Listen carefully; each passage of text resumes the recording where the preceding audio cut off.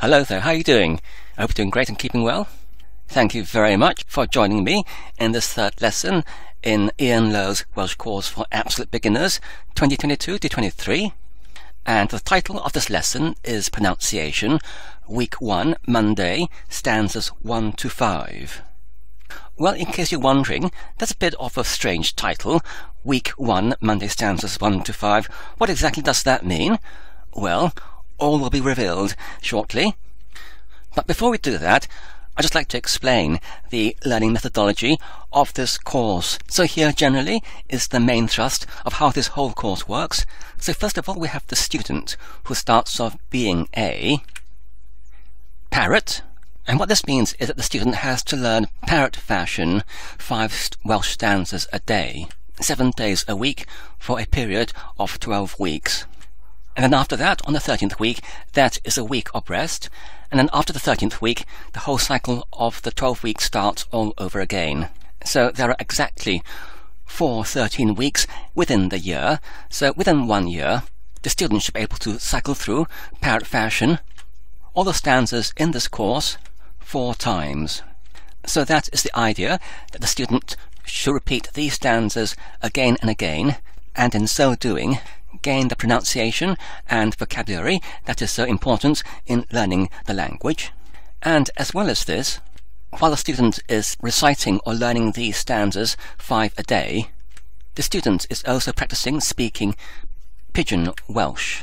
So you might have come across the terms Creole and pidgin. Both terms apply to the situation when 2 languages combine together.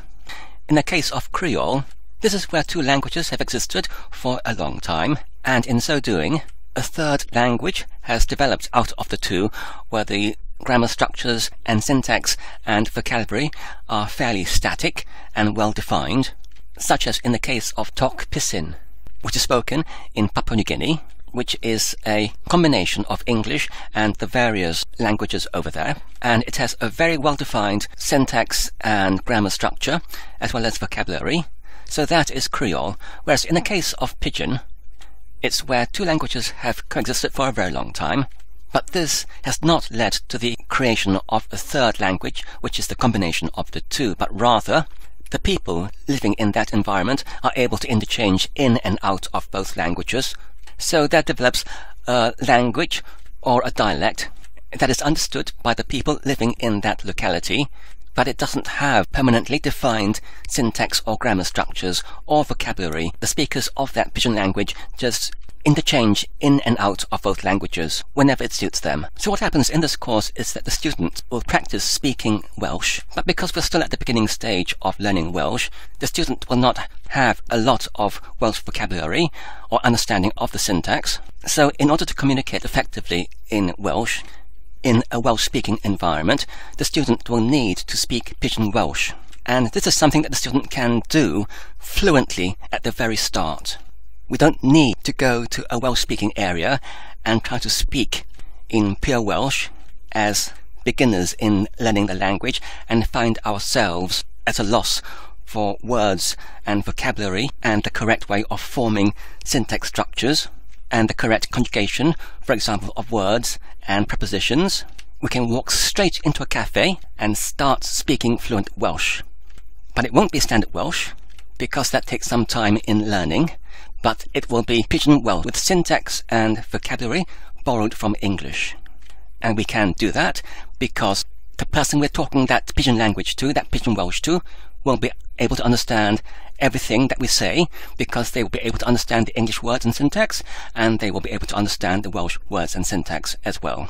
So that is the wonderful thing about learning Welsh. We can speak fluent Welsh straight away. And after we spend some time speaking this pidgin Welsh, we will develop into a master speaker of pidgin Welsh. So once we become a master speaker of pidgin Welsh, then with a much broader range of vocabulary in the Welsh language and also a much broader understanding of the Welsh syntax, we can very easily turn ourselves from a master speaker of pidgin Welsh into a proficient or expert speaker of standard Welsh. So this is the general approach that we'll be taking in learning how to become a fluent speaker in standard modern Welsh. So what exactly does this mean in terms of the daily nitty-gritty of studying this course? Well, these are the steps that we'll be following. Step 1, starting next Monday. We will learn Parrot-fashion, 5 stanzas every day, up to a total of 420 stanzas in the 12th week. And once we've completed the 12th week, we'll take 1 week's rest on the 13th week, and then we'll continue doing it again for the entire 420 stanzas every 12 weeks. So every day, we'll need to learn 1 stanza before breakfast, and 1 stanza before lunch, and 1 stanza before tea time, and 1 stanza before supper, and 1 stanza before bedtime. So that makes 5 stanzas per day for 7 days a week. And then after that, we'll rest the voice completely during the 13th week, and then recycle starting again from the Monday of the first week, the following week. And then we'll continue likewise, quarter after quarter, year after year, until we gain fluency. And in the meantime, using the vocabulary that we will have learnt, we can practice speaking Pidgin Welsh. And over the course of months or years of speaking Pidgin Welsh, we'll turn from a Pidgin speaker to a master Pidgin speaker. And then over the course of months or years, we'll turn from the master Pidgin speaker to a fluent speaker of standard Welsh. So that is the action plan for the entire duration of this course. But coming back to this lesson, we'll be focusing on pronunciation. So what are the general pronunciation rules in Welsh? Well, firstly, all vowels and consonants are constant sounds. That is to say, they are fixed sounds that do not change in a conscious sound, but due to the physiognomy of the mouth working with the accent patterns in Welsh, they can be unconsciously altered by the physiognomy of the mouth. So that is quite a detailed statement. What exactly does it mean? Well, in a long syllable, i.e. the accented final syllable, which is where the accent falls in Welsh, the consonant vowels naturally narrow due to the physical mechanism of the mouth. This is an unconscious phenomenon caused by the physiognomy of the mouth during speech and not a conscious act by the speaker. This contrasts to English, where the final vowel is always usually short, occupying the central position, whereas in Welsh the final vowel is always long, therefore it has to move to the next word, causing the narrowing from, for example, ty, meaning house, ter, to ty. For example, in unemphasized a known thing, or the known thing, the words and the are pronounced with the vowel sound whereas if we wish to emphasize the words or the, due to the very length and emphasis on these words, the vowels actually change in sound, but this is done not consciously, but is done through the physiognomy of the mouth. So for example, if I were to emphasize these words now, so instead of saying as in a known thing, or the as in the known thing, I say a known thing, or the known thing. The unknown thing becomes a known thing, and the known thing becomes the known thing. So if we were to illustrate it diagrammatically, we can have the green arrow here indicating the central position of the mouth cavity, from where the schwa sound, or the sound in a known thing or the known thing, is produced. So this is spoken with the mouth slightly open, but if we need to pronounce the next word, which could start with a consonant, then we might need to close the cavity of the mouth slightly in order to produce the next consonant sound. So this causes a narrowing of the mouth cavity, so the vowel sound now comes from a position which is slightly further back in the mouth cavity. So we change from a sound to an sound as we close the mouth cavity. So this is what is known as the narrowing of the vowel sound from an sound to an sound. So this is my explanation as to why in the final syllables in Welsh the vowel sounds of the letters E, O and Y undergo slight alteration. how, for example, the sound of the letter E, which is air, narrows to a as the mouth cavity closes, and the sound of the letter O, which is pronounced or, narrows to an o, and the sound of the letter Y, which is pronounced narrows to an a. And I think that this is the correct explanation, rather than as described in some textbooks that I've come across, which say that in the final Welsh syllable, the vowel sounds for the letters E, O, and Y need to be pronounced A, O, and E, as opposed to or, and even in the final syllables. When I started learning Welsh, I did exactly as these textbooks taught, namely, to change the pronunciation in the final syllable of the letters E, O, and Y from or, and to A, O, and E, as a conscious act on my part, and when I did this, I found that my Welsh sounded quite unnatural. But this was how I spoke Welsh for years, without fully understanding why I sounded so unnatural. But then, after years of carefully listening to Welsh being spoken, I came to my current opinion, which I think is a lot more accurate than my previous opinion, that in fact, the vowel sounds in Welsh do not change at all in the final syllable. They remain constant all the way through, but for the reasons described, it's the physiognomy of the mouth that causes these slight alterations. Therefore, to make things simple for the beginner, I would say that the narrowed long vowel sounds, as in A, as in say, and O, as in go, do not exist in Welsh. We should not try consciously to pronounce the final O as O, but rather it should be pronounced as or, and the final E as A, it should be pronounced as air. But due to the action of the mouth, we may find that naturally they might become slightly more narrowed sounding. The narrowed long letter sound E exists in the letter I and not in the letter Y. Therefore, we never pronounce the Y as an E sound, we pronounce it as an sound. It might change to an A sound as the mouth naturally narrows, but the E sound is the sound that is used for the letter I. So moving on, here's the first of the repetition exercises, where we repeat the 5 stanzas for the Monday of the first week, with there being 12 weeks altogether. And for this, one simply needs to memorize the sounds and meanings of each word in these stanzas. Then one needs to recite them aloud to the tune of Bar Bar Black Sheep at the appointed time on the appointed day of the appointed week. Each line will be repeated twice in this video. As usual, please listen carefully to the first reading of each line and then reproduce aloud the sounds on the second reading.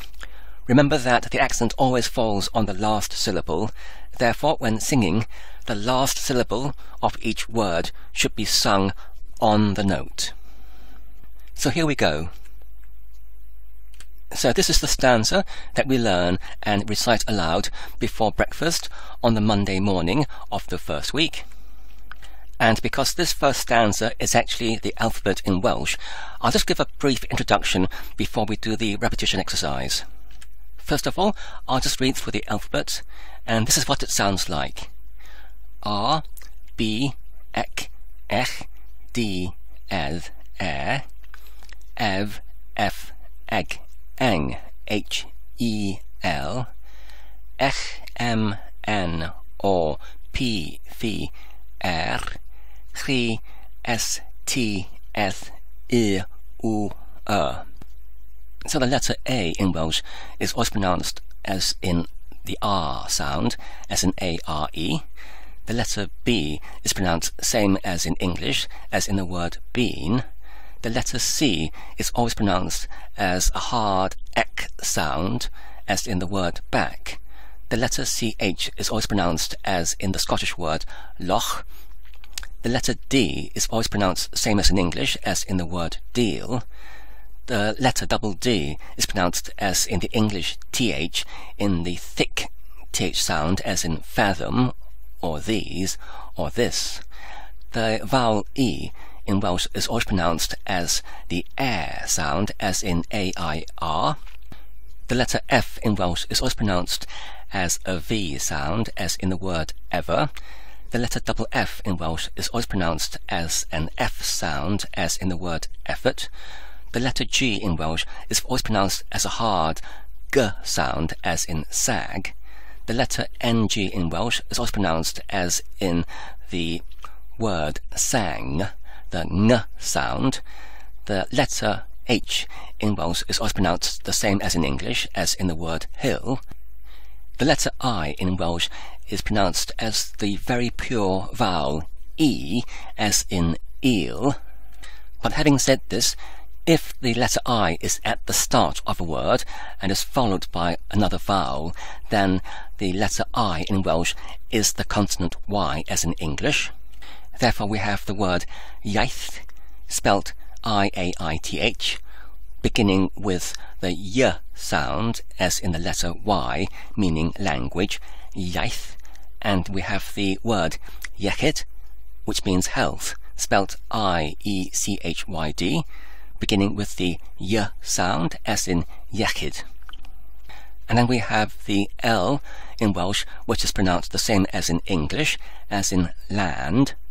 And then we have the double L in Welsh, which is pronounced similar to the HL in the word monthly. So if one tried to say the word monthly, and then one simply pronounced the th sound, then we can pronounce the names of various Welsh towns, such as Llanelli or Llangollen. So that sound is very similar to the THL sound in the word monthly. And then we have the letter M, which is pronounced the same as in English, as in the word ham. And then we have the letter N, which is pronounced the same as in English, as in the word hen. And then we have the vowel O, which is pronounced in Welsh as the sound or, as in the word O-A-R, or. And then we have the letter P, which is pronounced the same as in English, as in peace. And then we have the letter PH, which is pronounced the same as in English, as in fill, which is the same as the F sound. And then we have the letter R in Welsh, which is always trilled.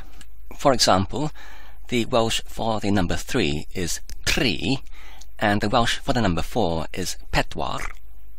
Is it important to always trill the R? The answer is yes. The R should always be trilled in Welsh, because when it is preceded by the Welsh for the word of, which is or the Welsh for the word to, which is e, changes from to apostrophe r, which is pronounced r. So we have of the car, which is or car, or we have to the car, which is ir car. So if we decide to drop the trill and pronounce it simply as or car or e car, it has a completely different meaning. It just means of a car or to a car. And then we have the letter RH in Welsh, which is pronounced the same as the French RH, as in the river Rhône or the river Rhine in Germany. And then we have the letter S, which is pronounced the same as in English, as in guess. And then we have the letter T, which is pronounced the same as in English, as in teal. And then we have the letter TH, which is pronounced as the soft TH, as in English, as in the word thistle or the name Ethel.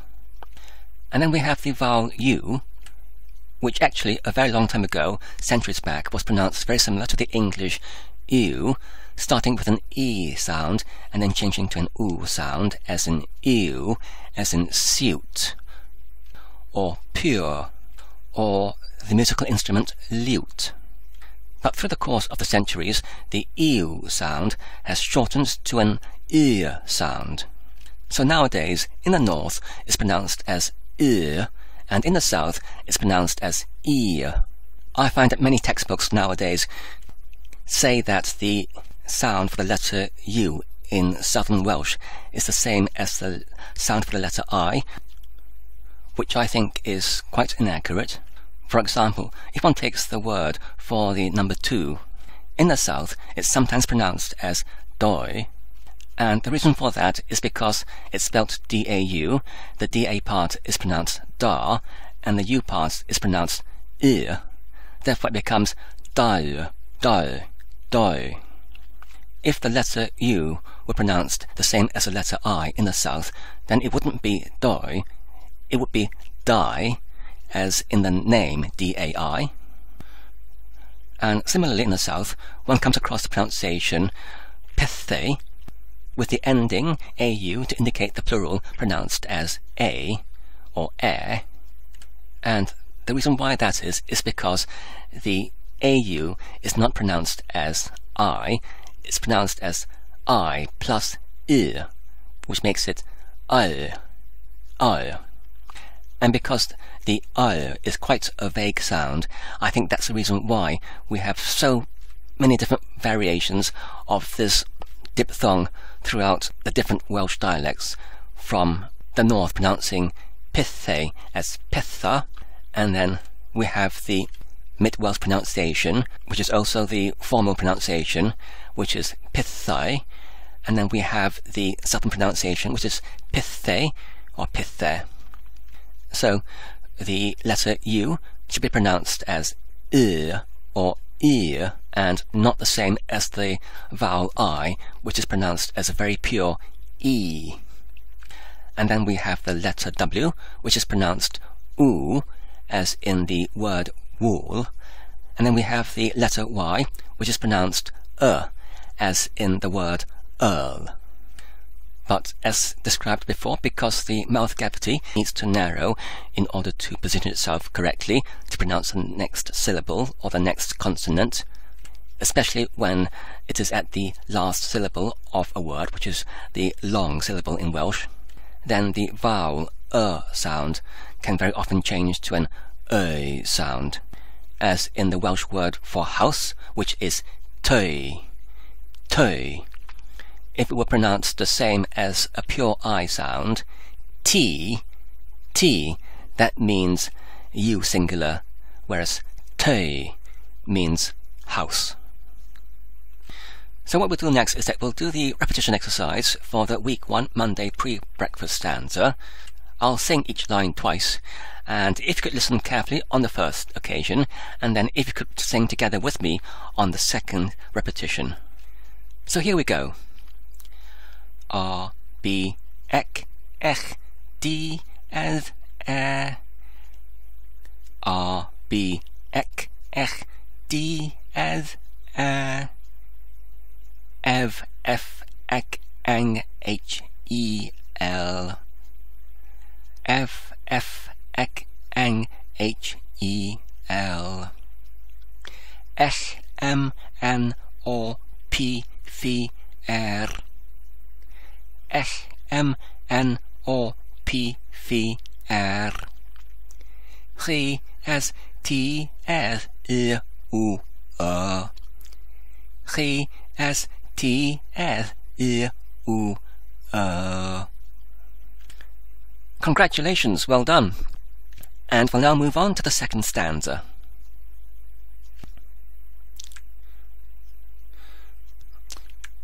So this one is to be recited and learnt on the Monday of week 1 before lunch. So once again, I'll just give a brief introduction. As you can tell, this stanza consists of vowels with the caret or circumflex accent and diphthongs, and as well as these, we have the words spelled S-I-E, T-S-E, and T-S-I-E. Regarding the letters with the caret or circumflex accent, when we have such an accent over a letter, this does not indicate a change in the vowel sound, but rather it indicates a doubling of the vowel length. So for example, we have the Welsh word spelt T-A-N, pronounced tan, which means until, and then we have the Welsh word spelt the same but with the accent over the letter A, which is pronounced tan, which means fire. Or we have the Welsh word spelled C-A-N, can, which means 100. And then we have the Welsh word spelt with the circumflex accent over the A, pronounced can, which means song. In English, this would be like the difference between the word cut, C-U-T, and the word cart, C-A-R-T. But whereas in English, one could use the spelling to indicate the change in the length of the vowel, in Welsh, the consonants and vowels are very ancient, and the reason why that is because the Welsh have had a continuous literary tradition since Roman times. And because of that, the letters, the vowels and consonants have retained very constant values, and that is why, to indicate the difference between tan and can, the caret or circumflex accent has been used. Similarly, for the letter E, we have the number 10, which is pronounced deg. As well as that, we have the soft mutated word deg, which means fair. So deg means 10, but deg means fair.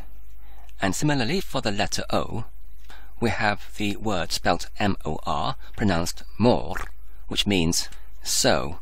Therefore, morvar means so big.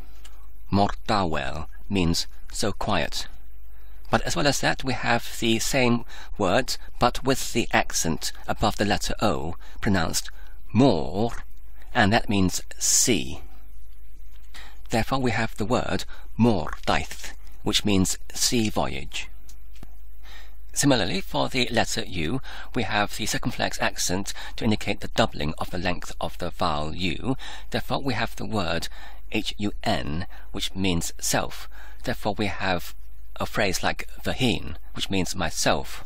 But if we put a circumflex accent over the U so that it becomes vahin, that means my sleep, because H-U-N with a circumflex accent over the U means sleep. And then after that, we have the circumflex accent over the vowel W. And once again, this indicates a doubling of the vowel length. So we have the unaccented word, in Welsh spelt G-W-Y-R, gwir, which is derived from the word for green, gwyrdd, which means lively or fresh, gwir. And as well as that, we have the same word, spelt the same way, but with a circumflex accent over the W, pronounced gwir. And this is the third person singular of the word to know, which means he knows, it knows, or she knows. Gwir. And then after that, we have the circumflex accent over the letter Y. We've talked about the Welsh word for house, which is ty, which is spelt with the circumflex accent over the Y.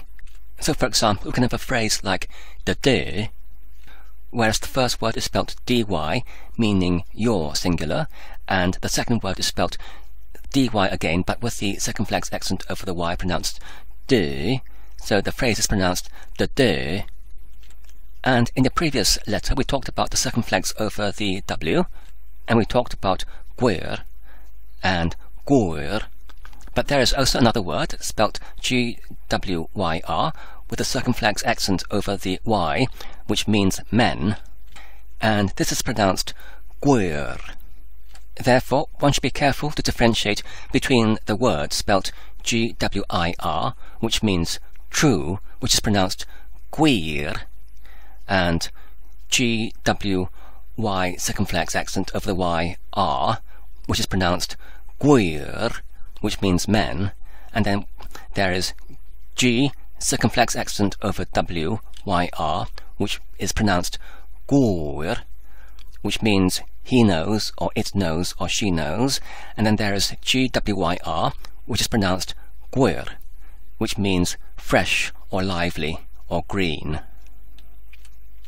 And then, as well as the circumflex accent, in Welsh we also have the acute accent, which rises from left to right, and then we have the grave accent, which descends from left to right. So the acute accent indicates a semi-lengthening or semi-doubling of the vowel, and the grave accent indicates a halving or shortening of the vowel.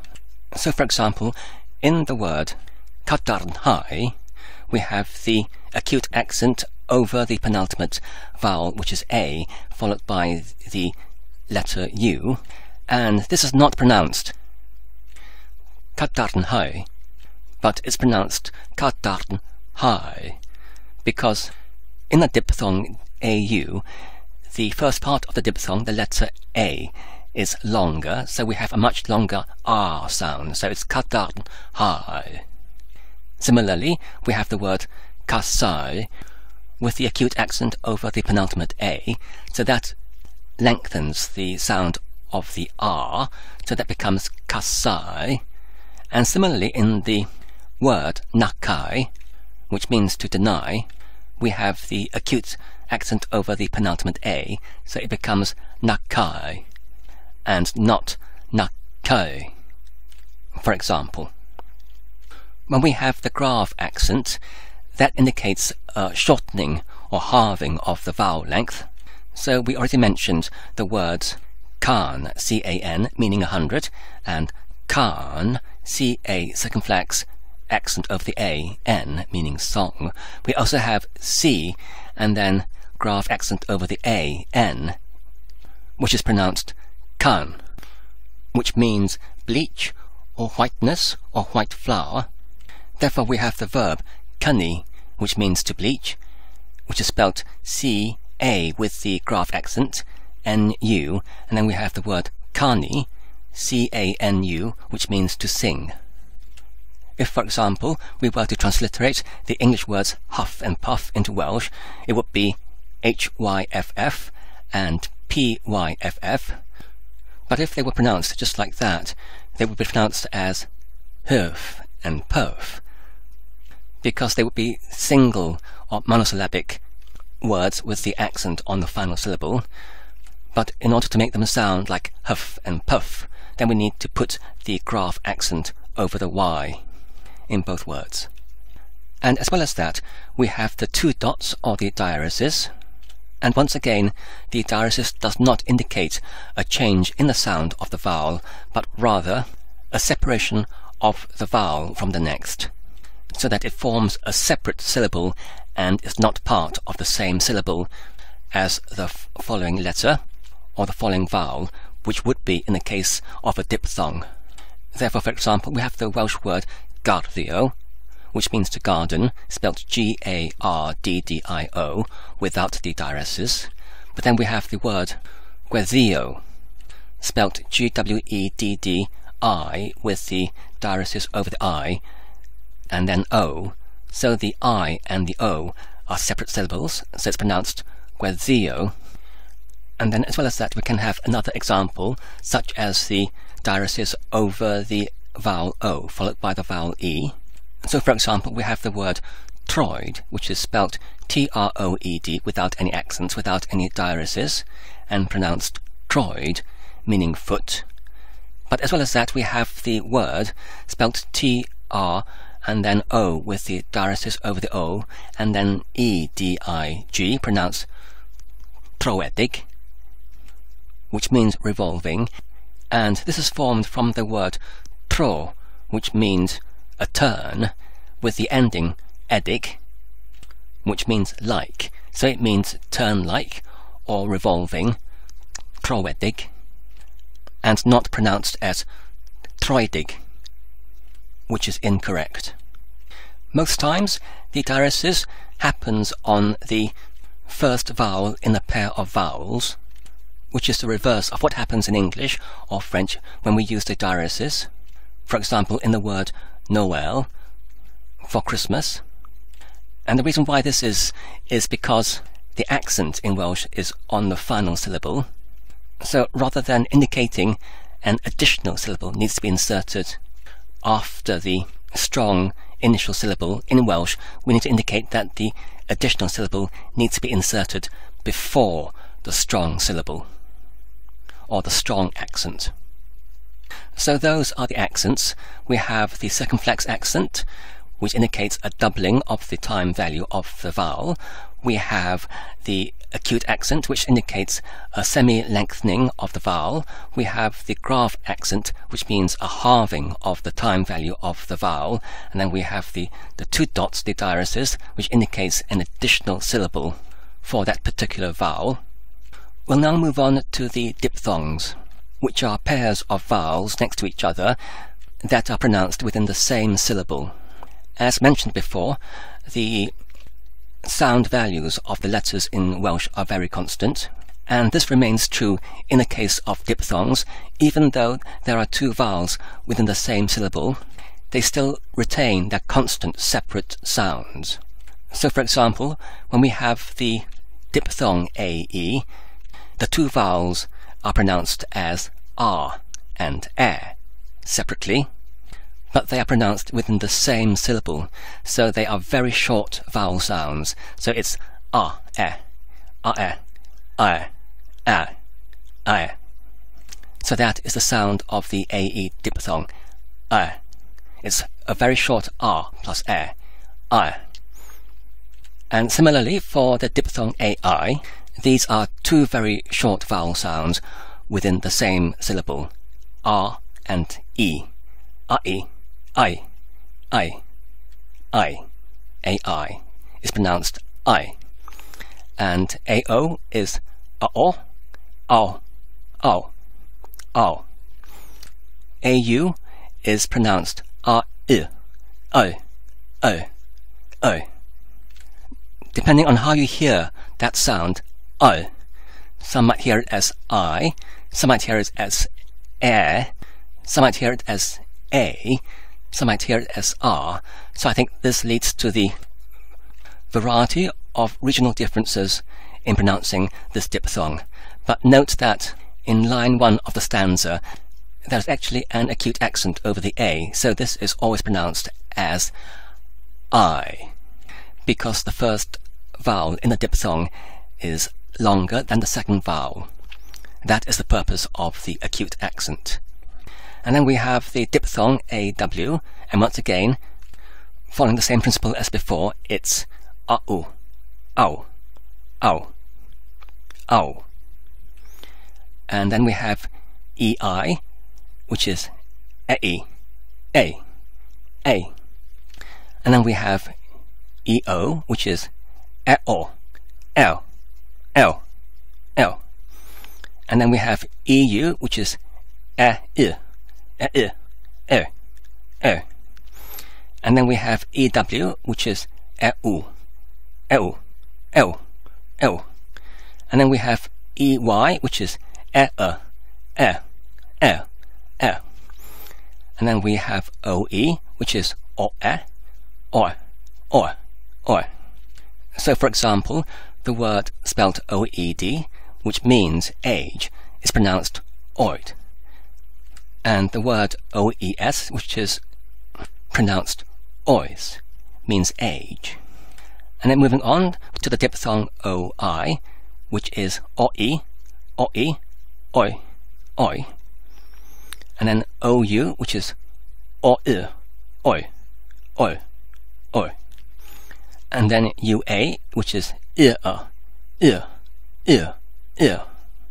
Therefore, we have the word BUAN, which means soon, and it's pronounced bian. Or the word spelt TUA, which means towards, which is pronounced tear. And then after that, we have the word, which is spelt SIE, with the acute accent over the E. It doesn't mean anything, but I've included the word here because if we wish to indicate the sh sound in Welsh, as in shore or short or shandy, then we use the letters SI. So this is used in the names Sean, which means John, spelt SION, and the name Shan, which is spelt SIA, with the circumflex accent over the A, N, which is the name Jane in Welsh. So here, on line 4, it's pronounced share. If we wish to indicate the ch sound in Welsh, as in the words change, or chain, or channel, then we use the letters ts. So here on line 4 we have ts and an e with the graph accent, which indicates a halving of the vowel sound. So this is che, che. If we wish to indicate the j sound, as in jazz, or jumper, or juniper, then we use the letters tsi. So on line 4 we have the word spelled tsi, e with the graph accent over the e, so this is pronounced je, je. And then after that we have the diphthong with the letters u and o, so this is pronounced I-o, I-o, I-o, I-o. And then we have the diphthong with the letters u and w, which is pronounced I-o, I-o, I-o. Ew, ew. And then we have the diphthong wy, which is pronounced u-a, u-a, u-a, u-a, u-a. But note that if this occurs at the end of a word, then the final syllable is always accented, so this is lengthened to, for example, in the word for egg, oi, oi. So we'll now do the repetition exercise for the week 1 Monday pre-lunch stanza. So once again I'll sing each line twice, and if you could listen carefully on the first occasion and join in the singing on the second occasion. So here we go. I, o, I, o, I, o, I, o, o, a, l, l, l, l, e, o, a, l, l, l, l, e, io, oi, oi, oi, oi, u, io, oi, oi, oi, oi, u, she, che, je, oi, she, che, je, oi, Well done, congratulations. So now we'll move on to the third stanza, which is to be learned and recited aloud on Monday of week 1 before tea time. So these are just words listing the topics or categories of vocabulary that we'll be learning in the stanzas over the course of the next 12 weeks. So in line 1 we have the vocabulary concerned with language, feeling, plant, bugs, mammal, fish and birds. And in line 2 we have the topics concerned with body, people, clothing, house, industry, farm and kitchen. And then on line 3 we have leisure, nature, science, education, journey, art and religion. And on line 4 we have shop, street, office, finance, law, administration and health. So these are what these words mean, and the purpose of this stanza is just to familiarize ourselves with what we'll be learning over the course of the next 12 weeks. So what I'll do in this repetition exercise is that once again I'll sing it twice for each line, so if you could listen carefully on the first occasion and join in the singing on the second occasion. And just to remind ourselves, because the accent is always on the last syllables, the final syllable of each word needs to be sung on the note in the tune. So here we go. Iaith, Cemlad, Planhigyn, Pryfen, Mammal, pysgodyn, aderyn. Iaith, temlad, planhigyn, pryfyn, mamal, pysgodyn, aderyn. Corff, pobl, dillad, tŷ, diwydiant, fferm, cegin. Corff, pobl, dillad, tŷ, diwydiant, fferm, cegin. Hamdden, natur, gweddynnaeth, addysg, taith, celf, crefydd. Hamdden, natur, gweddynnaeth, addysg, taith, celf, crefydd. Siop, stryd, swyddfa, cyllid, cyfraith, gwenyddiaeth, iechyd. Siop, stryd, swyddfa, cyllid, cyfraith, gwenyddiaeth, iechyd. Well done. Congratulations. And now we move on to the fourth stanza of the day, which is to be learnt and recited aloud on the Monday of week 1 before supper. And as you can tell from the translation at the bottom, the first line is concerned with the pronouns I, you singular, he, she, we, you plural, they. There is no it or neuter gender in Welsh. The second line is concerned with the possessive pronoun my, your singular, his, her, our, your plural, their.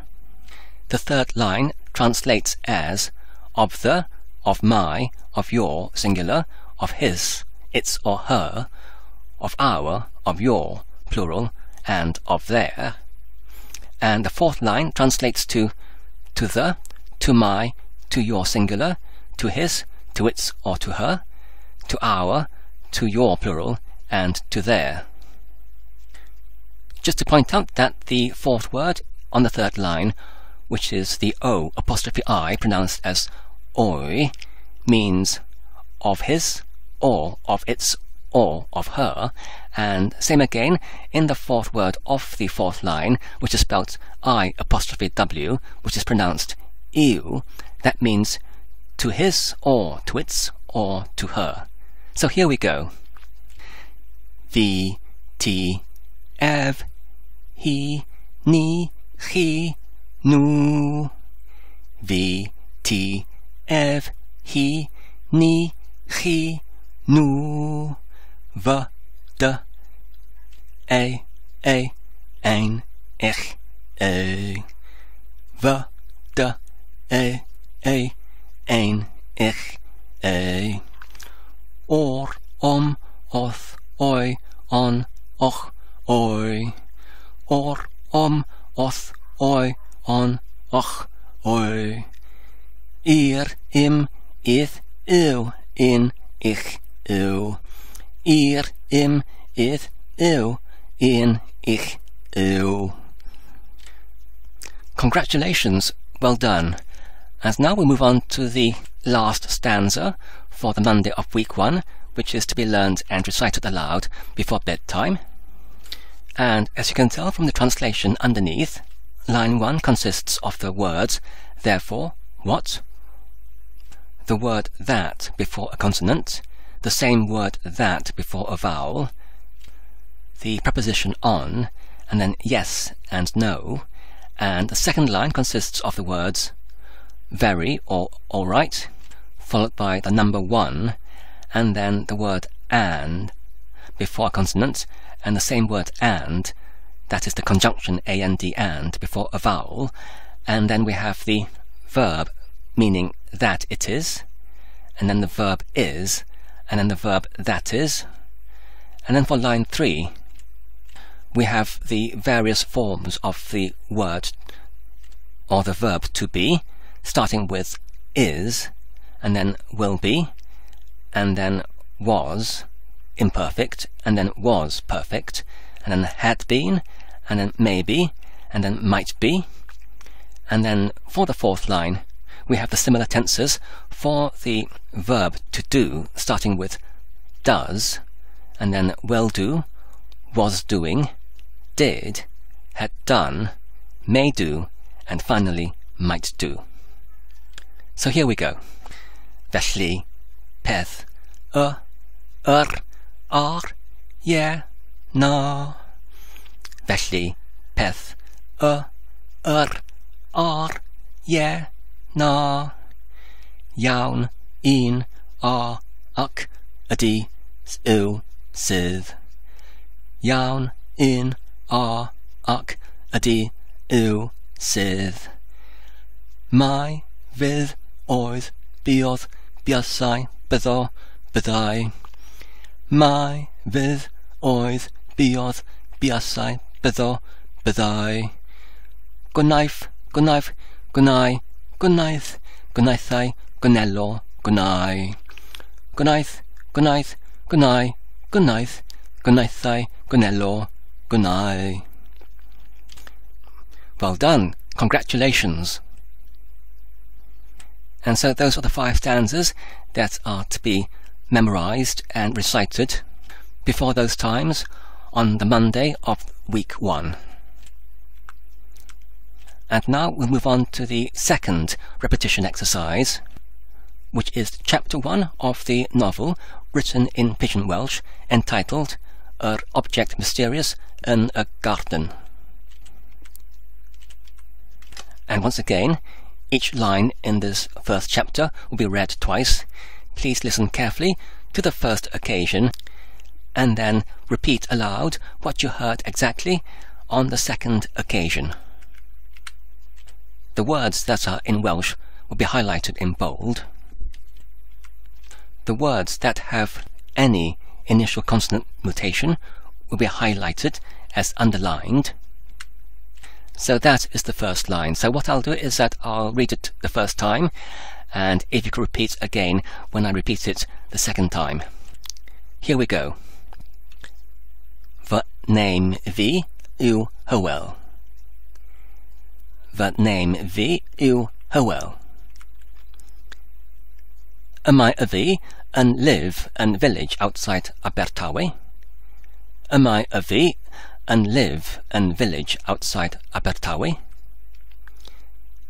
A name o'r village yw Penderfelyn. A name o'r village yw Penderfelyn. Mae fi yn live with the father, mother, brother, sister, dog, a thu cat. Mae fi yn live with the father, mother, brother, sister, dog, a thu cat. Name father yw Evion. Name father yw Evion. Name mother yw Myfanwy. Name mother yw Myfanwy.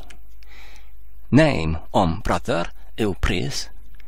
Name brother yw Prys. Name sister yw Llynos. Name sister yw Llynos. Name dog yw Feido. Name dog yw Feido. Names cats yw Ginch a Spuds. Names cats yw Ginch a Spuds. Ar y back o'r house my garden about 40 foot long a 20 foot wide. Ar y back o'r house my garden about 40 foot long a 20 foot wide. My lawn large in the centre o'r garden. My lawn large in the centre o'r garden. Around the sides o'r garden my bushes flowering. Around the sides o'r garden my bushes flowering. Ac ar y back iawn o'r garden my apple trees mature, reaching about 15 foot tall. Ac ar y back iawn o'r garden my apple trees mature, reaching about 15 foot tall. Un morning, roedd fi yn wake earlier than usual. Un morning, roedd fi yn wake earlier than usual. During at night, buasai fi yn hear sounds from a garden back. During at night, buasai fi yn hear sounds from a garden back. Felly, roedd fi yn curious I discover peth buasai yn happen during a night. Felly, roedd fi yn curious I discover peth buasai yn happen during a night.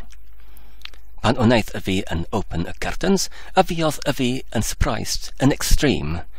Pan wnaeth y fi yn open y curtains, a fuodd y fi yn surprised yn extreme. And that is all for this lesson. But we have, as already mentioned, some required homework, which is before every breakfast, lunch, afternoon tea, supper and bedtime. One needs to learn and recite aloud the corresponding stanza. So this needs to be done every day of every week for the next 12 weeks starting next Monday. When one has completed all the stanzas that have been presented up to one's current stage of the course, one needs to restart back from the beginning the following day. As mentioned, there are 12 weeks in total, with the 13th week reserved for resting of the voice. And the 5 stanzas, as presented in this lesson, are to be learned and recited on the next Monday. So that is the homework. To learn and recite aloud the 5 stanzas next Monday before the appointed times. And that is it for this lesson. Thank you very much for taking part and joining me in this lesson. I look forward very much to speaking to you again next time. Until next time, I hope you look after yourself and keep well. And I hope you have a nice day. Or as they say in Welsh, diolch yn fawr am eich ymuno yn y fideo hwn. Dwi'n gobeithio ydych chi'n wedi mwynhau ac yn ei darganfod yn defnyddiol. Tan y tro nesaf, cadwch saff ac yn iach. A hwyl.